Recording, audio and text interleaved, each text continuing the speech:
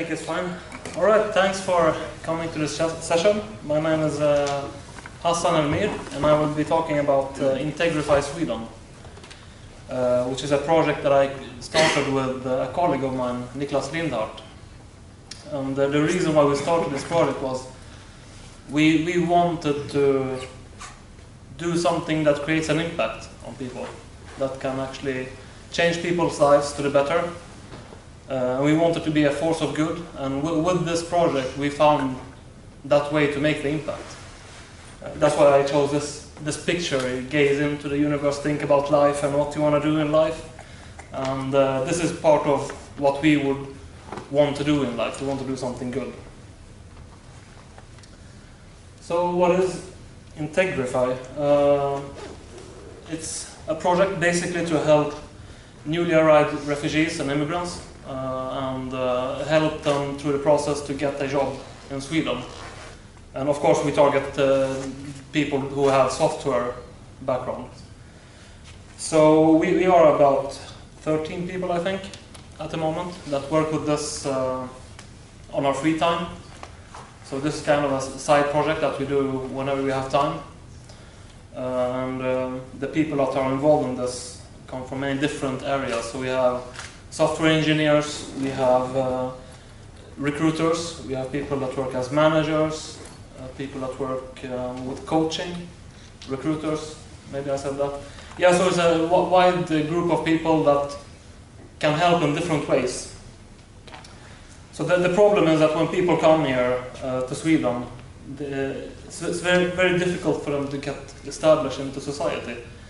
It's a long process, and there's a lot of different government agencies that they have to go through, and every step takes a long time, so it's a very tedious process. And it doesn't really help that a lot of these people who come here, they have a big gap in their CV, because, I mean, if you come from Syria, then you probably haven't coded for a while because of the war, and then you leave there, go from country to country, you end up in Sweden, and go through the process. So some people have maybe 3 years where they haven't done anything.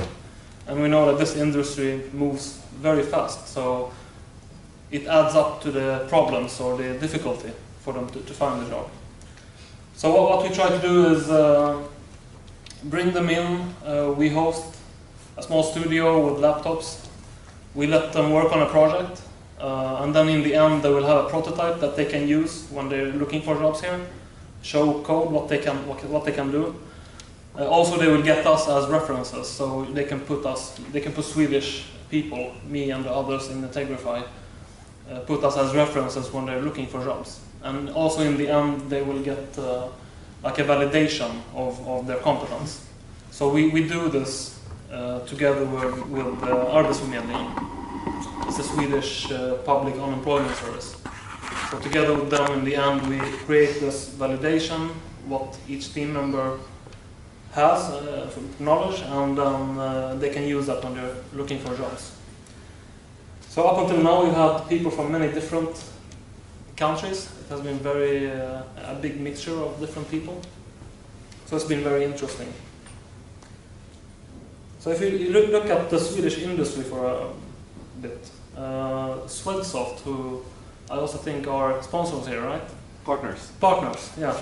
So they are an independent association that works towards increasing the Swedish global competitiveness when it comes to software industry.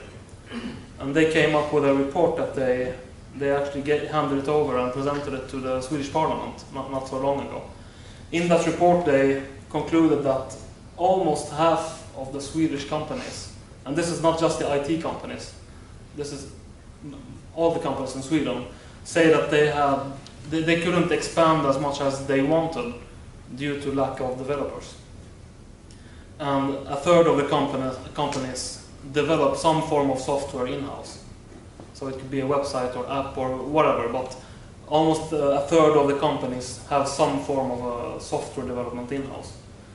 So when you look at these figures, it becomes very clear that it's important for Sweden to make use of all the competence that is within the country in order to keep this global competitiveness edge. And in light of these numbers and in light of what's happening, we feel that we are right in time and that we can actually provide some form of solution at least for this. So if we look a bit on the timeline, how we started with this and what has happened since then. I don't know if you guys read a lot of news or if you're politically interested, but in 2015 there was a big amount of people coming in to Sweden and even other countries in Europe from Syria, and that created a lot of pressure on the agencies. So the processes to get people into work or into society, it became even longer because they couldn't handle everything. So that's basically when we started to think, how can we help? What can we do to pitch in and do something about this instead of just whining about it, as many people might do. So within Capture Innovation, where I was working at the time, we tried to develop this idea into something that we can work with. But we didn't really know exactly what to do and how to go about it. It was very fuzzy in the beginning. So what we did was we actually had a meeting with the Arbetsförmedlingen, the Swedish Public Unemployment Service, together with a lot of different company representatives to talk about this. What can we do to help in the situation? And Arbetsförmedlingen, they had a very different view than we had at Capture Innovation. They wanted everyone to basically go back to university and get the formal degree, a Swedish degree, and then also learn Swedish and then search for a job. And I didn't really agree with that. We're in the software industry, so it's very easy for someone to prove what they know, to prove their knowledge. People work on hobby projects, they work on different kind of projects, and you can show them up and have a technical discussion. It's pretty easy to know if someone is a liar or if someone actually knows how to code. So we thought that it's not really necessary to have a degree in the beginning. And that meeting was really when we started to understand how we wanted to go about this. So this is when we decided how we wanted to bring in people and help them. So shortly after, we started interviewing people, refugees and immigrants, interviewing people, tried to pick the first team so that they could start working with us. And in February 2017, we actually started with the first team. So they started with the project, and during the summer we created the company Integrify Sweden. Now the goal for the company is not for us involved to make money. I mean, we're doing this because we want to do something good. But if we can manage to make money, then we can hire people that help in the process. We can bring in teachers, we can expand on the services that we can give. So that's the idea about having this company. So shortly after that, the team number one finishes their project, and one of the guys gets hired. And then we start with the second team in October. And they finished, I think, 2 months ago. And one of them also got hired. And team number 3 started in the middle of March, I think, something like that. So we're in the round 3 now. So yeah, that's our journey, and this is where we're at the moment. So this is basically the process of the whole thing. So the first part is obviously the project. So we bring in the people, and they work for anything between 3 and 6 months on a project. And the goal is for them to have some kind of prototype of a product that they can show off to possible companies that they want to work at. So the first thing that happens is that I have a meeting with them in the beginning, and I talk to them about agile development, and specifically Scrum. A lot of these people come here, they might have heard about or studied Agile and Scrum, but not all of them have really applied it in a project form. So for us, we felt that this was really important to bring this element in, because as we know in Sweden, all the software or maybe other countries as well, the majority of the companies have agile methodology when they develop software. So it's very important for them to get that part as well, to make it easier for them to find a job. So after that initial meeting, the team has a brainstorming, and then they talk together and basically talk about what do they want to achieve in this period, and then make a plan. And after that, they start working. And during the time that they are working, we who work at Integrify Sweden, we are there to help them.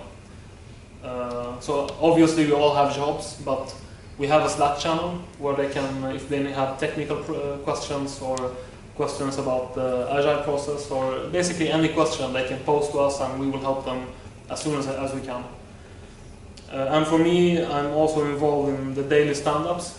So I join in by Skype, the stand-ups, and try and help them out whenever they need.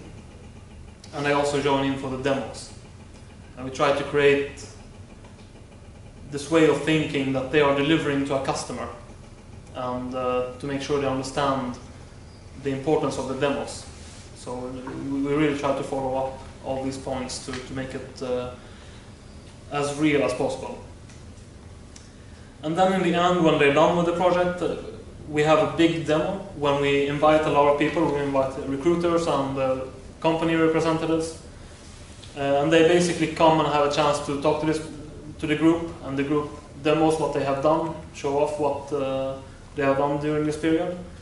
And yeah, hopefully make new contacts and maybe find a job. And after that, when we've done the demo, we enter the evaluation part. So in this stage, we who work at Integrify, or at least some of us, we have one-on-one meetings with all the team members, interviews, and every one of us take a different angle in interviewing. So what we try to do is to understand the technical level, skill level of every team member. We look at the agile skill, team skill, leadership, everything, and try to make like an evaluation for each person. Of course, together with the code as well. So we look at the code as well, and all of that will result in an evaluation that will be the basis for the verification that they get from Arbetsförmedlingen. So in the end, they will get a paper that says that, okay, this person, he is at this level on these things, and it's pretty detailed, and go through like step for step what they have done and what they are good at. And then they're good to go. They start looking for work. And even in this phase, we have people involved in the project that can help out at this phase. We have people that can coach them what to think about in an interview. We have people that help them look at the CVs, help them refine the CVs and the personal, cover letter. And then also we have recruiters that have contacts, so they also try to pull some threads and see if there's a need somewhere where we can make a connection. So yeah, this is basically it. And we've been doing this for 3 rounds now. Now we're entering the 13th. I think they've done 1 sprint, they're in the 2nd sprint at the moment. And actually, before I forget, they're actually sitting here, the team members. So if you want, so if you want to meet them, talk to them, ask them questions, hire them,